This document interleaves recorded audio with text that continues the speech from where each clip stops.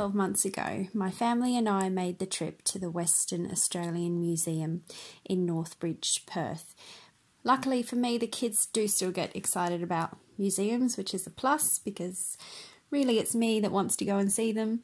But from their perspective, they find museums interactive and fun to explore, which is great.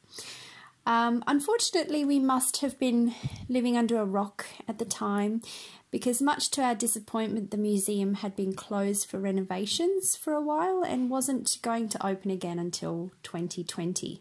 Aware that families would make this pilgrimage to the museum, organisers in Perth had decided to create a small space designed for kids in the WA State Library, which was next door, and it contained some of the museum's displays. Despite its interactive nature, friendly staff members, mystery drawers to open, and bugs in plastic scratched up cubes to look at underneath a microscope, it really wasn't the same.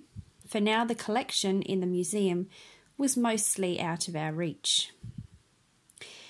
About a year later, we returned to Northbridge, not to attend the museum, but for a family day out. My son also kindly reminded me that it wouldn't be open till 2020.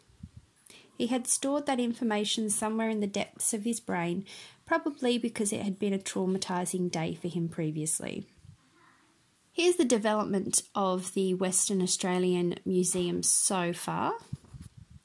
Now, I've since discovered that we could have stayed at home and viewed much of the museum's collection online, but I have to admit I don't really think that would have been half as much fun.